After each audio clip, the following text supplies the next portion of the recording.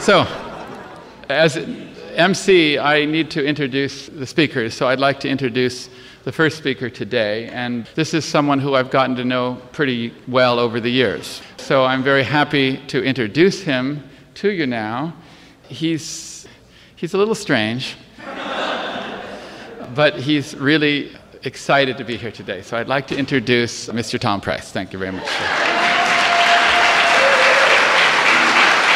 Thank you. Thank you. Thank you very much. Thank you.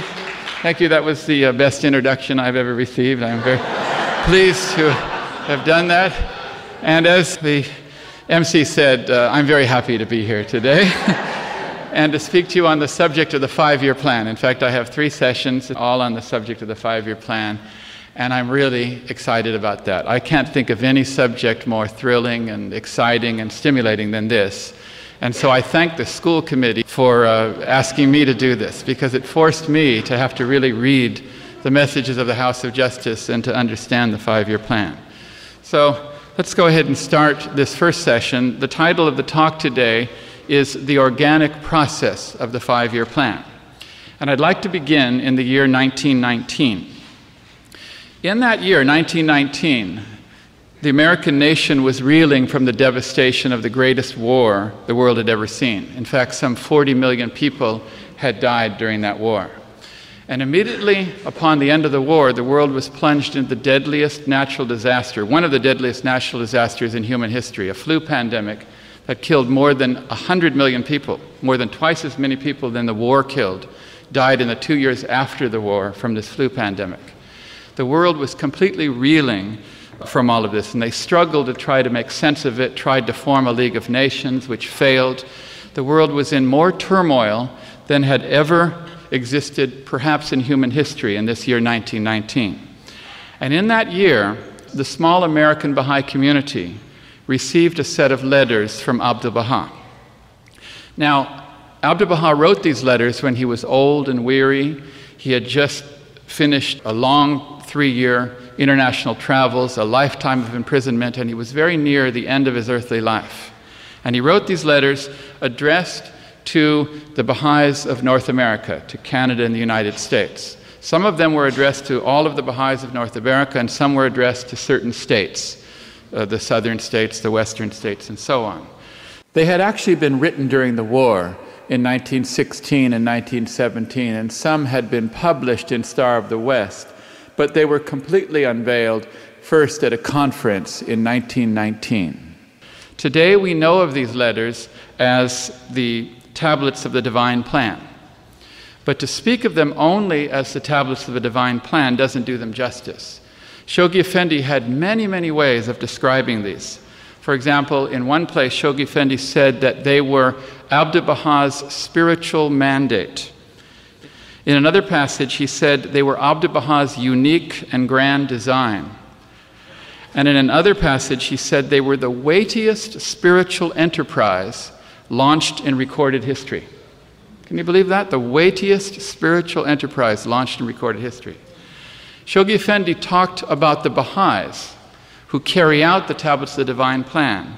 And he said that those Baha'is were, quote, the privileged recipients of epoch-making tablets, the one in whose hands Providence had placed a key with which they would unlock the door leading them to an unimaginably glorious destiny.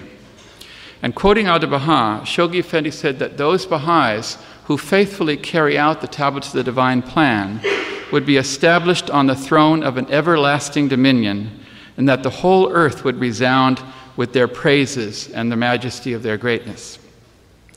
Shoghi Effendi said that these tablets of the divine plan, these letters that Abdu'l-Baha wrote, he said they were part of 3 mighty charters that we have in the faith. And these 3 charters, he said, set in motion processes and released spiritual powers into the world. Those 3 charters are the Tablet of Carmel of Baha'u'llah, the Will and Testament of Abdu'l-Baha, and the Tablets of the Divine Plan.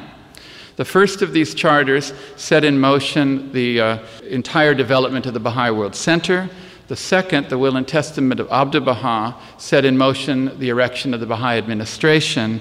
And the third of these charters, the tablets of the divine plan, concerned the spiritual conquest of the hearts of men by teaching and proclaiming the faith to every spot on the planet. But all of these descriptions I just told you came from Shoghi Effendi, who in 1919 wasn't the guardian. So I wonder what the Baha'is in 1919 thought when they first received these letters. In fact, I like to think, what would it have been like had I been a Baha'i in 1919 and I received these letters from Abdu'l-Baha? How would I have responded had I first read them? Would I have been like, say, John Henry Hyde Dunn, who was sitting at his home in Santa Cruz, California, and his wife Clara was reading these letters aloud. And she came to the part where Abdu'l-Baha said he longed to travel, even though on foot and in the utmost poverty. And something struck her about the phrase utmost poverty. And she turned to her husband and she said, "We are almost in poverty. Let us go where Abdu'l-Baha wished to go." And Hyde immediately replied, "Okay, let's go." And they immediately decided to board a ship for Australia, where at the time there wasn't a single soul who knew of the faith. He was 62 years old. Isn't that amazing? He was 62 years old. And when they arrived in Sydney, he didn't have a penny in his pocket. He said, "We arrived in Sydney with naught but faith in Abdu'l-Baha." Now, many of the Baha'is in California were so concerned that a poor and elderly couple would do this that they tried to talk them out of it. But Hyde said he would sooner die than not respond to Abdu'l-Baha's call. Shoghi Effendi would later designate them as hands of the cause of God and called them conquerors of a continent, and pointed out that their swift response to these tablets made them the only Baha'is in history to have arrived at their international post before the passing of the Master. So I wonder if I would have been able to respond like the Dunns did, to immediately receive a message from the head of the faith and to respond so quickly. Or perhaps could I have been like Martha Root, who received the letters, read them, and immediately embarked on a travel teaching trip, a series of travel teaching trips that lasted for 20 years. She went around the world more than 4 times. She went to every continent, to Asia, Africa, Central America, Pacific Islands, Europe. She even enrolled the first monarch into the faith. Now remember, it wasn't easy to travel in the 1920s. Not like it is today. And yet she was also in her 50s and 60s during her travels, very advanced in age. She continued to travel right up until her passing in 1939 while she was still traveling. I wonder if I might have been able to respond like she did. If I were alive in 1919, received these letters from Abdu'l-Baha, would I have been able to respond as she did? If a message came from the head of the faith with a weighty mission and a high calling, would I have been able to recognize it as quickly as she did? Now I want to cut to the year 1939. We're going to move ahead by 20 years. In that year, the American nation was trying to recover from the Great Depression. And it was only just a few months before the outbreak of even another war, deadlier than the First World War, a war that was going to kill 70 million people. And amidst all kinds of international upheavals, military, political, economic, in other words, in a time of even greater instability and uncertainty than 20 years before, in that year, 1939, the American Baha'is received a letter from Shoghi Effendi. The House of Justice said that this letter was of considerable length and great potency. In fact, it was later published as a book entitled The Advent of Divine Justice. But at the time, it was just a letter addressed to each and every American Baha'i. Can you imagine going to your mailbox in 1939 and you say, "Oh, here's the letter from Shoghi Effendi. Let's see what's inside it." And you open it up and it's 77 pages long? Well, that's what it was. And in that letter, Shoghi Effendi described a mission that the American Baha'is had to carry out, which was the first 7-year plan. In fact, it had started a year earlier. It went from 1937 to 1944. And this mission was the first plan of the Guardian. he said some very interesting things about this first plan. He said the tablets of the divine plan that Abdu'l-Baha had sent in 1919 were not finished. He said that the new 7-year plan that he was launching was part of Abdu'l-Baha's divine plan. And not only that, but the divine plan would not even be finished when we finished this 7-year plan. He said this: the new 7-year plan is the opening scene of the first act of that supreme drama, whose theme is no less than the spiritual conquest of both the Eastern and Western hemispheres. He said this 7-year plan that he launched was a mere beginning, as a trial of strength, a stepping stone to a crusade of still greater magnitude.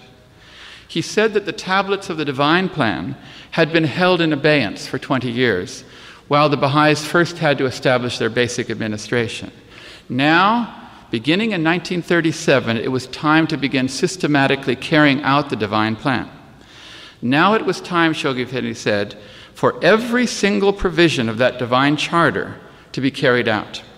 He said the 7-year plan is but the initial stage, a stepping stone to the unfoldment of the implications of this charter. And from that time on, from 1937 until today, we've had plans. The Guardian launched 3 plans during his lifetime, and the House of Justice subsequently has launched 8 more plans leading up to today, and when we have this current plan, which is the 5-year plan. Not all of the plans had exactly the same aims and objectives. The House of Justice says that each plan was suited to specific historical circumstances, but all of them are part of the unfoldment of Abdu'l-Baha's divine plan. Now, I want to move forward to 8 months ago. Okay, I'm moving pretty fast through history, okay? Just 8 months ago. Late December last year, I went to my email inbox and I found a message had come from the House of Justice. It was addressed to the Continental Boards of Counselors, but sent for study to all of the Baha'is in the world. And I began to read it. And for the first time, I no longer had to wonder what it would have been like in 1939 to have received a message from Shoghi Effendi. And I no longer had to wonder what it would have been like in 1919 to read a message from Abdu'l-Baha. Now, why did I suddenly feel this way after reading that message from the House of Justice of 28 December? Shouldn't I have always felt the same way when any time a message came from the head of the faith? But there was something particular about this message that came 28 December, something that was said in it, the way it was said, that caused a connection in my mind to those early historic turning points in the faith. Before we even look at the content of this message, let's consider an interesting fact. The message itself is 24 pages long. You all know that, right? You've all been reading it. It takes over an hour and 15 minutes just to read aloud, because I tried it. It takes an hour and 15 just to read aloud. And in the same year, they had already sent a Rezvan message, which was 16 pages.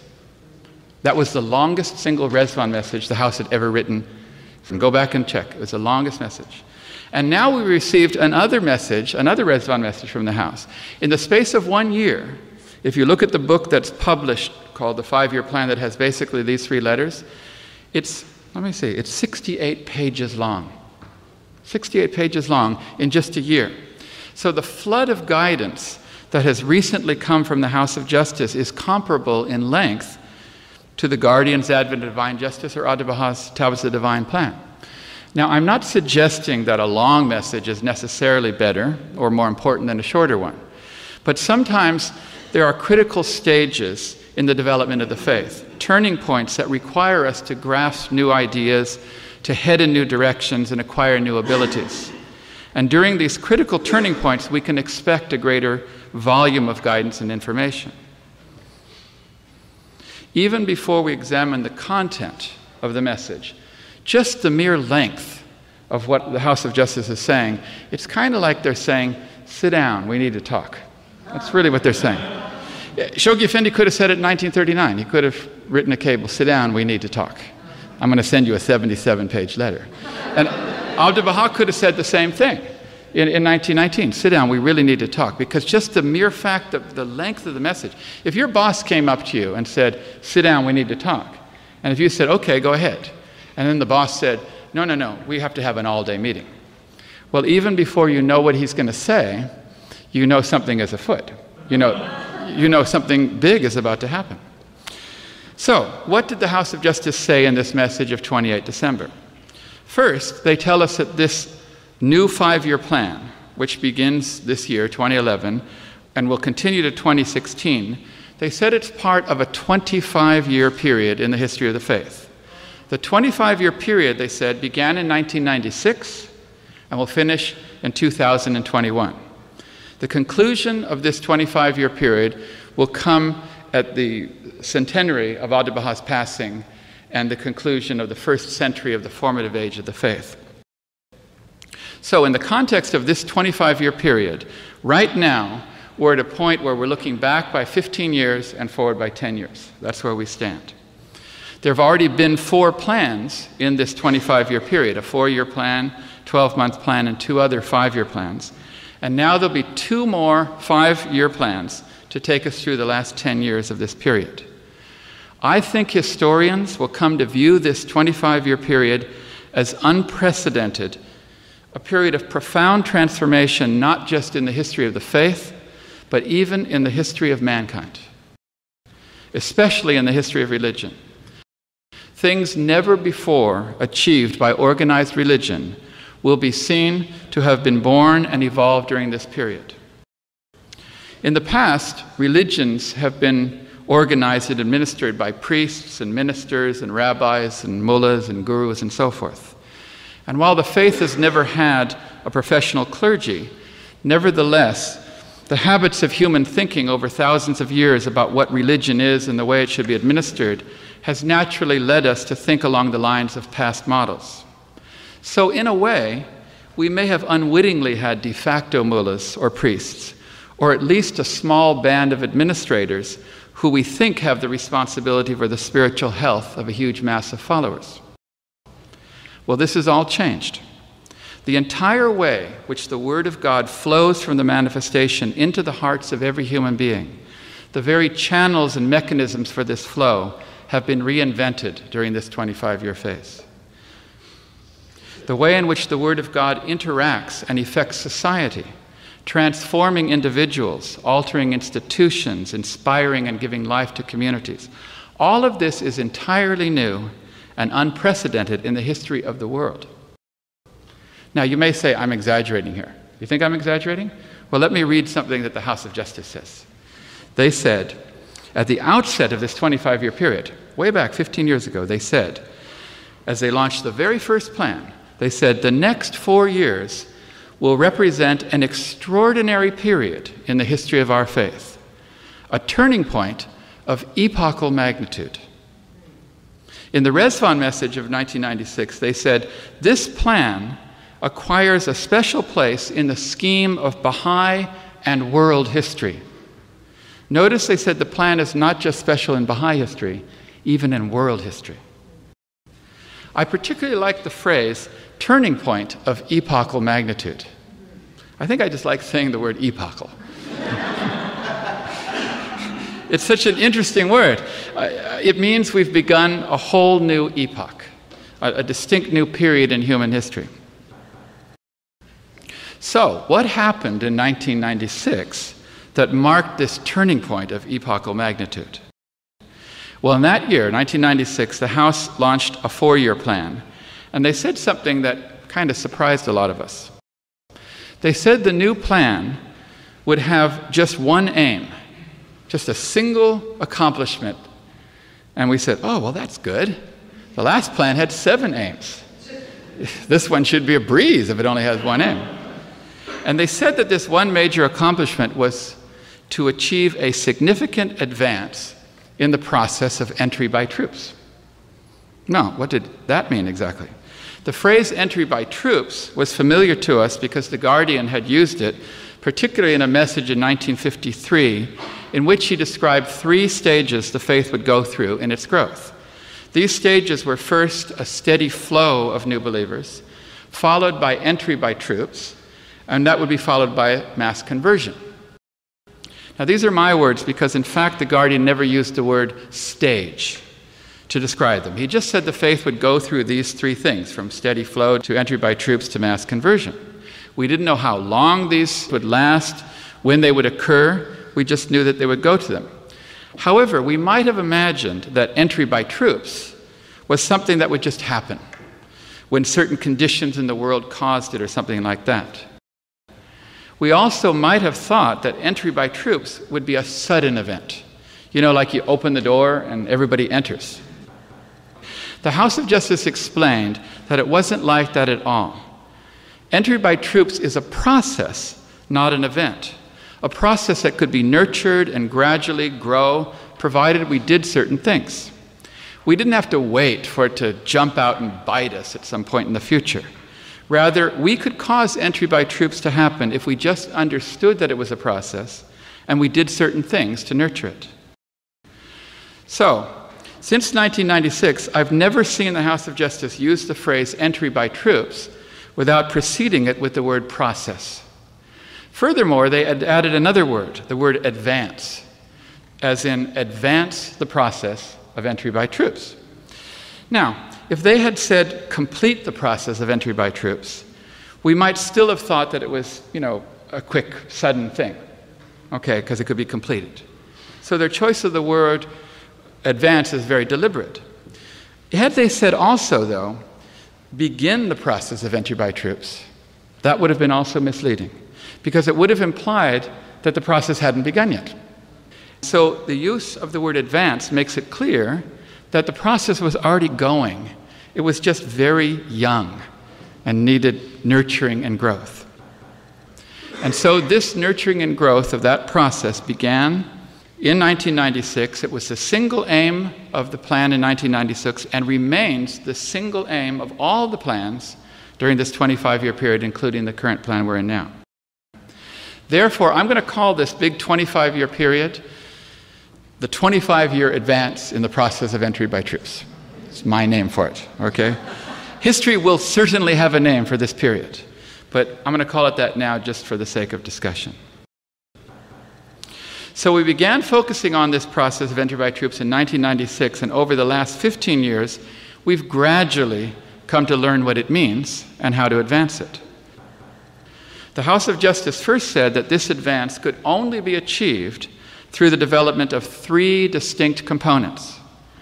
It was as if advancing the process of entry by troops was a tree which had three main branches. And these three branches are the development of the individual believer, the development of the institutions, and the development of the local community. We need equal and complementary development of all three for the whole process to advance. Think of it like a tripod or a three-legged stool. It won't stand if you take off even one of the legs. It falls down. You need all three legs or it won't stand. So this theme, that there are three different components to the plan, has been a major theme of the House of Justice for the last 15 years. The plan has three participants: the individual, the institutions, the community. In one place, the House of Justice referred to them as the three constituent participants in the upbuilding of the order of Baha'u'llah. In another, they refer to the three protagonists of the divine plan.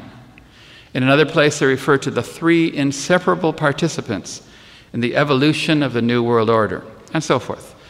We're going to discuss the development of all of these three in later sessions. Today, I only want to outline the whole process, and then we'll look at the details later. Once we knew that advancing the process of entry by troops had three main branches, we then found that further branches and twigs were needed on the tree. We needed, according to the House of Justice, a, quote, worldwide effort to develop human resources. We needed a systematic method, they said, for educating large numbers of believers in the fundamental verities of the faith.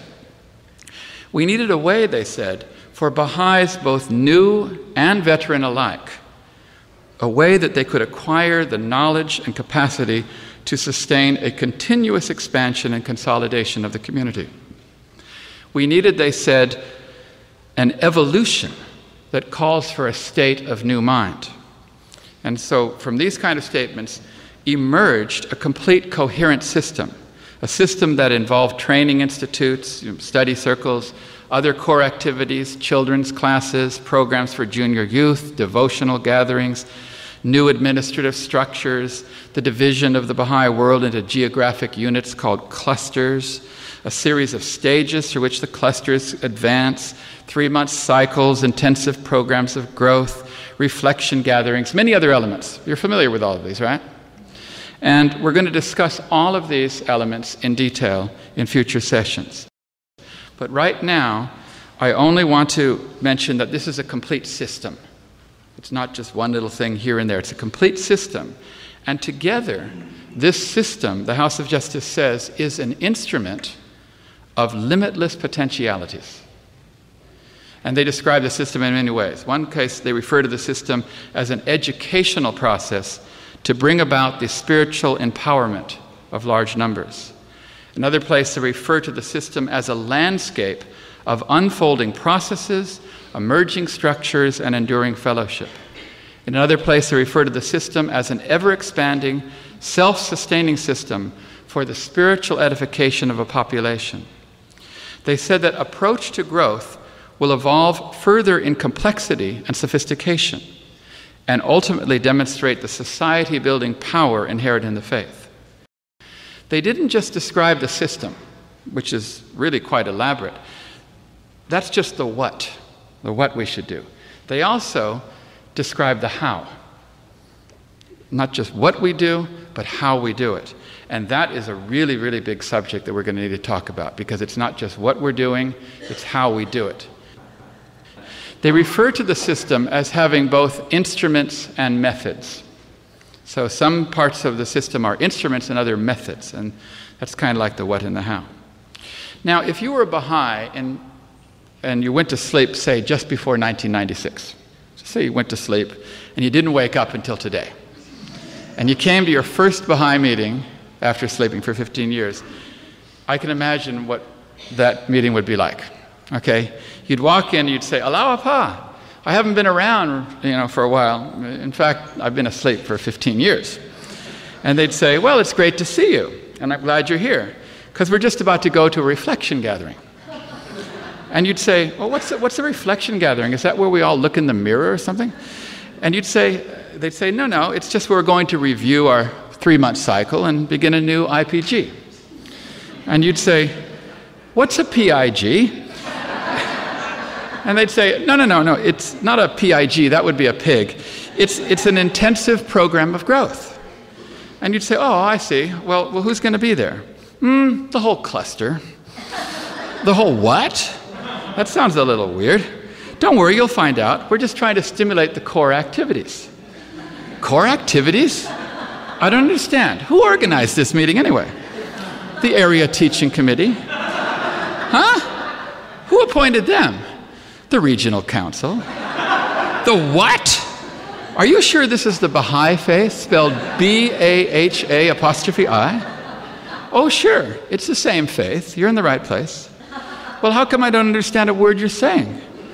"Well, that's because just after you went to sleep, the faith went through a turning point of epochal magnitude."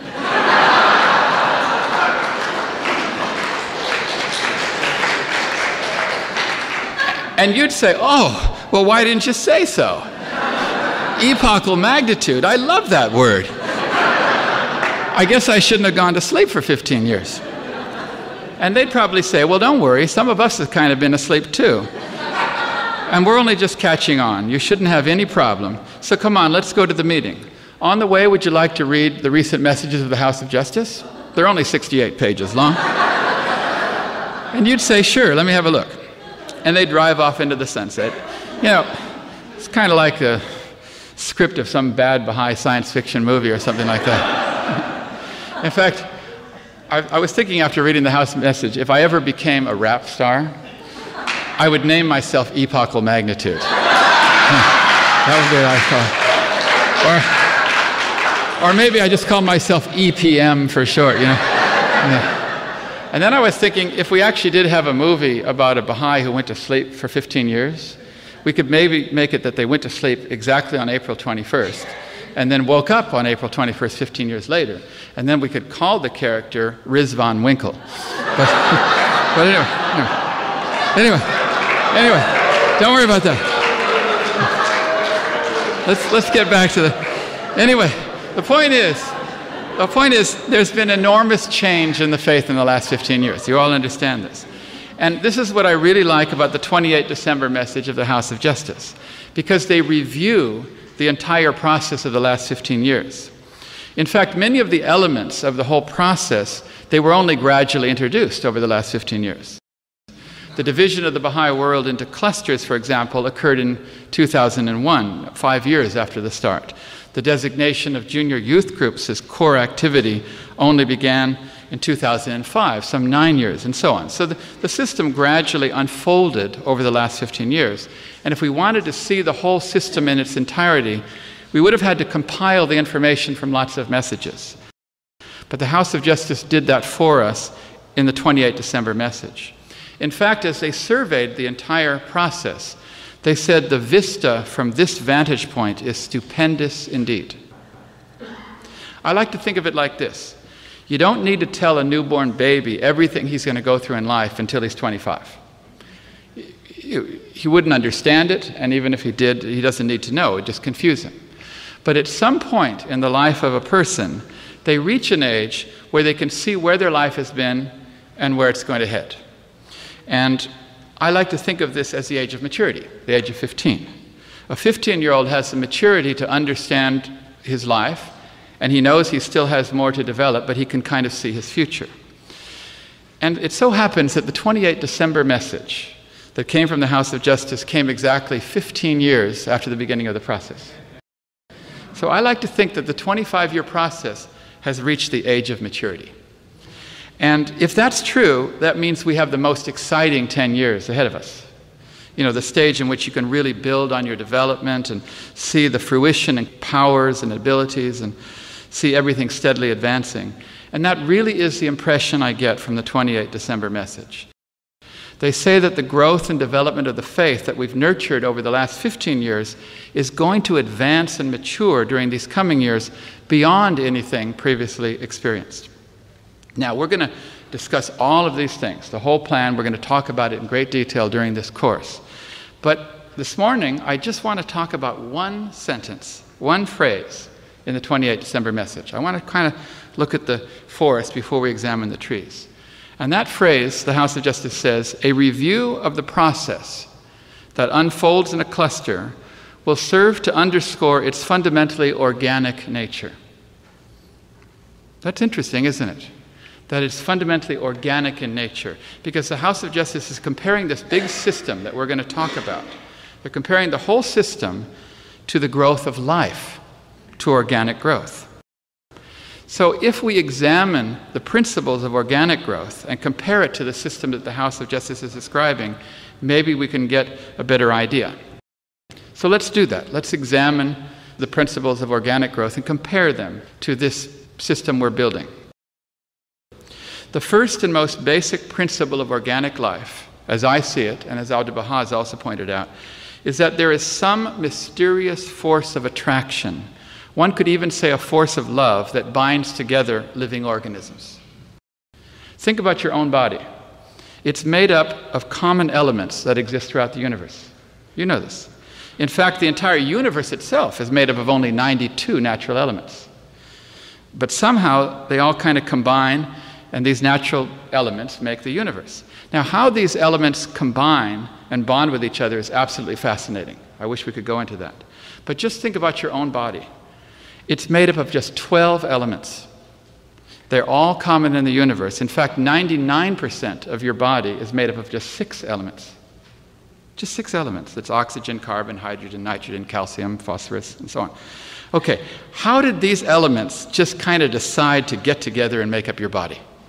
How do they do that? They're all over the place in the universe, and they just kind of decide, okay, I'm going to come together and hang together and be your body.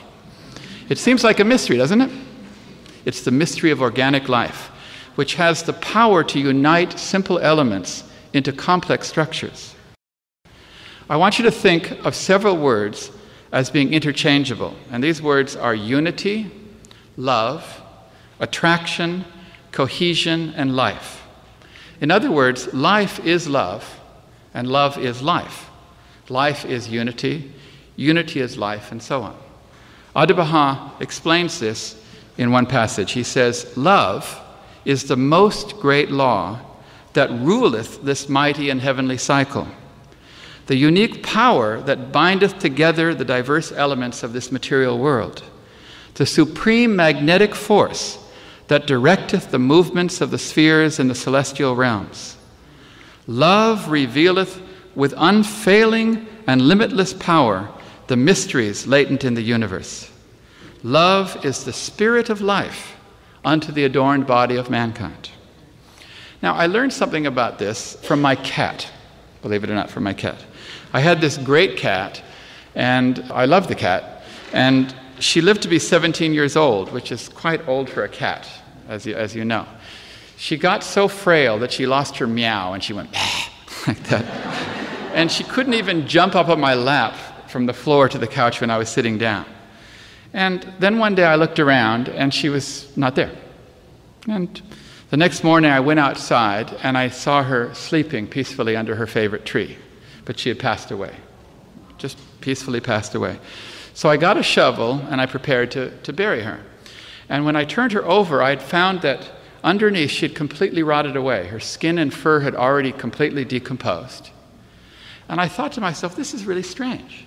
Just a day or two ago, all of her atoms were holding together. They were all clinging together. And now, today, she has exactly those same atoms, but they're all falling apart. I said, well, what is this thing called life? That when you have it, there's unity and cohesion. And when you don't have it, everything just falls apart. And this is what it is. Unity is life. Life is unity. Love is unity. Unity is love, and so on. And if you think about any form of unity, I want you to think about it as life itself. A united family has a life. A united workplace has a life. A united marriage has a life. A united community has a life. Even cities and nations of the whole world. Whenever there's love and unity, it's like a form of life. Likewise, where there's disunity, we should think of that as death. A family that's disunited is like a death. If we see a marriage that's falling apart, it's like a death is taking place. A disunited community or cities or nations, they're all a form of death that can only result in disintegration. Now, when I read the House of Justice, the way they describe the importance of unity and fellowship in relation to the plan, it really seems like they're calling on us to create life itself in our communities. They speak of the spirit of unity that must animate the friends, the ties of love that must bind them. They talk about an emergent community spirit, which becomes evident when we carry out our programs of growth. They speak of the spirit of fellowship that the institute process creates, and so forth. In these and in many other statements, I find that the House of Justice is calling on us to create a whole new life form, the life of the community. So this is the first principle of organic growth that I find parallel to the plan that we're building. The second principle of organic life is that life grows and evolves in a steady process. Life doesn't just pop into existence, fully formed. Not in plants, not in animals, not in humans. And because we understand life to be a process, we don't judge something in its early stages, thinking it will remain in its primitive state. We're conscious of the fact that it's going to grow and evolve. We look at a tiny bud, and we know it will be a flower. We look at a seed, we know it will be a tree. Because we know that life is a process of growth, even small milestones have meaning to us because we can see where the process is going. Think about something as simple as a baby taking its first steps. If we didn't view this as a process, it would appear to be a fairly inconsequential event, wouldn't it? Okay, the baby just takes one step, awkwardly stumbles and falls flat on his face. Okay. But we treat it like it's the greatest thing in the world. You know, we get out the video camera and we record it and we post it on YouTube and Facebook and we bore all our friends and tell them about it, you know. We don't dwell on the fact that the baby fell flat on his face because we know that as sure as he took that one step, tomorrow he's going to take two. And then sooner or later he's going to be running and he's going to be doing all kinds of things and borrowing the keys to your car and, you know, everything else. We understand the process. That first step is a milestone, and we see significance in it. We have confidence in the process of growth. And this is how we need to view the activities of the 5-year plan. Our core activities, our teaching endeavors, our administrative work, all of them are alive and growing. And their future is far greater than what we may see today. But we know this. The House of Justice said this. They said, discrete actions are placed in context, and even the smallest of steps is endowed with meaning. If we think about the purpose of the plan, that we're not just having a few happy little meetings here, we're literally transforming the world, then we will see our actions in context, and small steps will have meaning. As we're driving to a study circle, or going to a reflection gathering, or making a home visit, we won't be tempted to think that there's something else we could be doing that's more important. And that is a temptation, isn't it? If we don't have an organic perspective, it's easy to think that there's something bigger and better, more exciting that you could be doing tonight than this little meeting you're going to. Maybe there's some blockbuster movie you want to see, or some concert you want to go to, or sporting event where thousands of people are attending. The world is full of distractions which claim to be the most important thing, something you supposedly can't afford to miss. But with the right perspective, we won't succumb to this illusion. When you go to work on Monday and your friends say to you, they went to this huge concert or this great party or a big football game or whatever, and then you ask them, and they ask you, say, what did you do on the weekend? And you can say, just saving human civilization. In my spare time. So, another principle of organic life is that we see it as a long-term process, and we have faith in where it's going. Now, another characteristic of organic life that I see in relation to the plan is that organic life, all life, grows by meeting challenges, and it's constantly struggling against forces that oppose it. If you study science and biology, you'll find that life cannot grow without struggling against opposing forces. This struggle causes living organisms to evolve and adapt and acquire new abilities. Without struggle against opposing forces, there would be no growth in life. Problems and obstacles are an essential part of the life process, impelling it forward. Speaking about the plan, the House of Justice writes, progress is achieved through the dialectic of crises and victory, and setbacks are inevitable. A drop in participation, a disruption in cycles of activity, a momentary breach in the bonds of unity. These are among the myriad challenges that may have to be met. Now, this is very interesting because a living organism is always evolving. We'd have to agree that, right? A human adult doesn't look like a big 200-pound baby, does it? Okay, an oak tree doesn't look like a 500-pound acorn. Okay, because organic growth doesn't just mean an increase in size. It also means a change in form. You'd have to agree, is that right? When you encounter problems, we should understand that we can meet these problems and these challenges by thinking organically. Now, what do I mean by thinking organically? Say, for example, you encounter certain problems that the House of Justice has identified. They say a drop in participation, a disruption in the cycles of activity, a momentary breach in the bonds of unity. Have any of you experienced any problems in the plan? We can overcome these by understanding that life grows by problems and meeting them and challenging them. If we encounter them, we should think about how life grows by becoming stronger by meeting challenges. If something is not working today that was doing fine a few years ago, we might be tempted to just keep doing the same thing that's now no longer working. Humans can be like that. We like to keep doing the same things the same way, and we don't like change.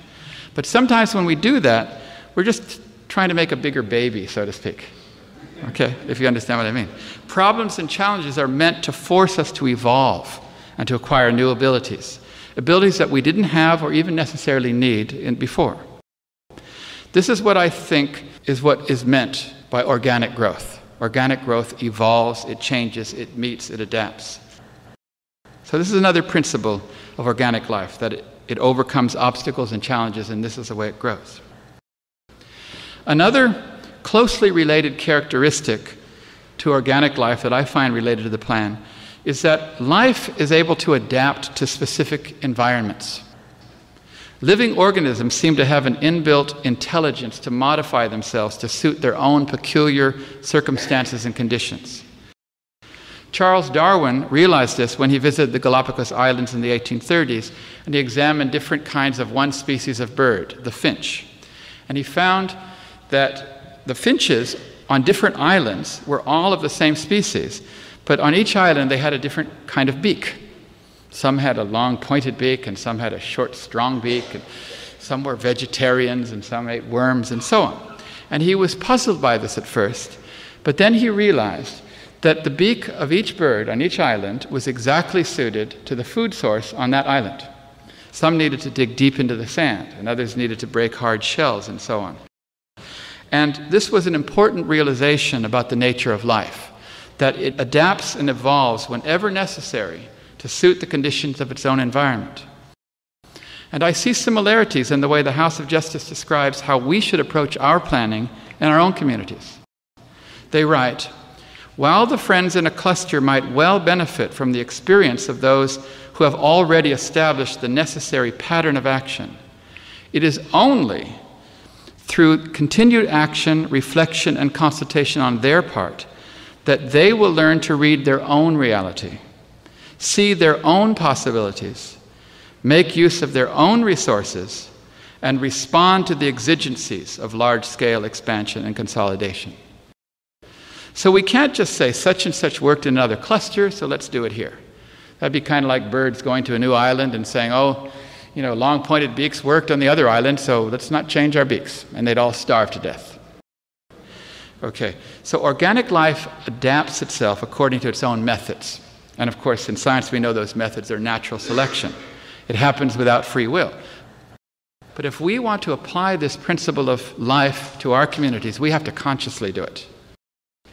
And the House of Justice says that the way you consciously apply this principle is through what they call continued action, reflection, and consultation. And of course, we also need to know when it's good to change and adapt and when it's actually better to keep persevering with the same thing. And we have guidance from the institutions on this, but initially it's through our own action, reflection, and consultation that will enable us to incorporate this principle into our activities. Now, yet another principle of organic life that I find that's similar to this plan is that organic life builds complete, complex organisms, complex systems. And they're coherent systems. Now, the word coherent is important. The House of Justice has used this term frequently in the last 15 years. Coherent, coherence, coherently. You've probably read this all over the House of Justice messages. Now, I know that we're not supposed to dwell on words. We're supposed to think in complete concepts. But when I found the House of Justice employing this word so often, I decided to look it up, just to make sure I understood exactly what was meant. And I found that the root of the word, hire, it means to stick together. But there are many words that have this same root. Adhere, cohere, inherent, and so on. There's many words. But there's an important distinction to each of these words. Adhere, it means that one thing sticks to the other. So that one thing is a sticker and the other thing is a sticky. You see, that's what adhere means. Okay. Inherent means that one thing is stuck inside the other. But coherent, adding the prefix co, means that the two things are equally sticking to each other. Coherence implies a mutual interdependence. Coherent relationships are those where the elements are equally important and even depend on each other for the whole system to function. A living organism, like the human body, is a coherent system. You'll never hear doctors arguing about what's more important, the heart or the liver or the brain or the lungs or whatever. They're all equally important. Without any one of them, the rest of them would not survive. Each do different things. They all have their own job, but together they form a coherent system. Likewise, doctors know that the health of one part of the body might be affected by the health of some other part. A problem in, say, the stomach might not be addressed by focusing only on the stomach. Perhaps you have to look at the heart or the liver or some other part. In the same way, the House of Justice describes all of the elements of this plan that we're going to discuss. They describe that every part of the plan is part of a big coherent system, a living system. They speak of the coherence needed between expansion and consolidation. They speak of the coherence of all the core activities, the study circles, the children's classes, devotional gatherings, and so on. They say we must employ the instruments and methods of the plan with a high degree of coherence. They refer to the coherence between the material and spiritual requirements of life. They talk about the relationship between all the institutions, the assemblies, the board members, the regional councils, the area teaching committee, and they say that these institutions must relate to each other coherently. They talk about the three protagonists of the plan, the individual, the institutions, the community, as being part of a coherent system. They're interdependent. Each depends on the health and development of the other. The individual cannot progress without the maturation and development of the institutions, but the institutions will get nowhere without the spiritual development of the individual. And the community needs spiritual individuals and mature institutions, and so on. So the principle of coherence is yet another characteristic of organic life that we find in the plan. I see another parallel between the plan and the growth of human life in the way the House of Justice uses the term systematic. We're asked to be systematic in relation to many aspects of the plan. In particular, I'm interested in the introduction of training institutes or study circles as a method intended to bring a systematic approach to learning, developing our spiritual capacities, and training us for action. We understand the value of systematic training in other areas of life. For example, if you went to have brain surgery and the doctor said to you he didn't have a medical degree, okay, he said he's just always been naturally talented and he's interested, okay, you'd probably say, you know, I'm not going to go ahead with the surgery, because it doesn't matter how gifted or naturally talented the man might be. You just kind of prefer to have your brain cut open by someone who's undergone a systematic course of training. Likewise, if you got on a commercial jetliner and you saw the pilot was reading a book entitled "Even You Can Fly a 747," or something like that, you'd probably just turn around and get off the plane. You kind of prefer that your pilot has gone through a systematic course. Isn't that right? We understand this. In my profession of music, I often meet people who have natural gifts. They're naturally gifted, but they fail to realize their potential by not systematically training. And then I come across others who, because they went through systematic training, they end up surpassing those who appear to have the talent to begin with. In fact, we may never really know who has the actual innate talent and who just had the discipline and the dedication to carry out systematic training. A woman once said to the great violinist Fritz Kreisler, she said, "I would give my life to be able to play like you." And he said, "Madam, I did." You see, so the point is that we all know that systematic training is valuable in many areas of life. Perhaps to some people, systematic study might seem slow or boring at first if they think they're already ahead of the game. But we know that systematic training ends up winning in the end, just like the tortoise over the hare. But the thought occurred to me, if systematic learning is so valuable, why weren't we doing this all along in the faith? Why did it start in 1996? And I found the answer in the Raison message of 2010. And the House of Justice wrote this. They said, "When in December 1995, we called for the establishment of training institutes worldwide, the pattern most prevalent in the Baha'i community for helping individual believers to deepen their knowledge in the faith consisted principally of occasional courses and classes, of varying durations addressing a variety of subjects. That pattern had satisfied well the needs of an emerging community worldwide." So it was okay. That pattern satisfied the needs. They said, "Still relatively few in number and concerned chiefly with its geographic spread across the globe. We made clear at that time, however, that another approach to the study of the writings would have to take shape one that would spur large numbers into the field of action if the process of entry by troops was to accelerate. So, in the past, less formal methods of study were appropriate because we needed to focus on other things at that stage. Now, beginning in 1996, it was time to begin systematic training. Now, as soon as I read this, I thought about the development of a human being. As you know, in the early years of our lives, we learn informally. You don't take a newborn baby and say, here are 10 verbs for you to learn today, and here's how you conjugate them. No, you just let the baby naturally absorb however much he or she can learn. And you have to admit that this method, the child learns a tremendous amount about the world and life and language and everything. But there comes a time, usually around the age of 5, when this informal method of learning will no longer take the child much further. And so we enroll them in school. They begin a new stage in life where learning becomes systematic. If children do not move to this stage, if we don't put them in school, they won't advance in life. That turning point is a huge milestone in the life of a child. Maybe you remember your first day at school, or perhaps you remember taking and leaving your children at school for the very first time. It's a beautiful moment, but it's not without some fear or sadness. You know, it's strange. Our little baby is growing up, you say to yourself, and you watch them leave and walk off, and you realize that things are never going to be the same. But that's a part of life. We get used to it. You can't force them to be a baby forever. And so in 1996, the Baha'i world entered the stage of systematic learning. We're growing up now.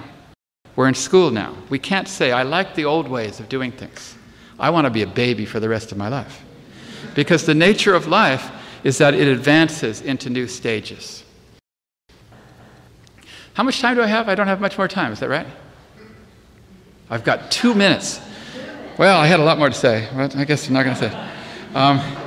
Tell you what, we'll just continue tomorrow with the organic process. But I just want to tell you what we're going to do for the next 3 days. I sat down, I read all the messages of the house, and I sat down and I wrote notes, and I made a program on the 5-year plan. And the program takes approximately 8 sessions. Okay, it's about 8 hours worth of material. So I'm going to get through as much of the material as we can in the first three days. Now, even if I just read those messages out loud, it takes more than the time we have. So you understand this. But the other sessions, the other 5 or 6 sessions, if you want to hear them, I can make them available to you because I'm giving the whole course in other places and I can have tapes.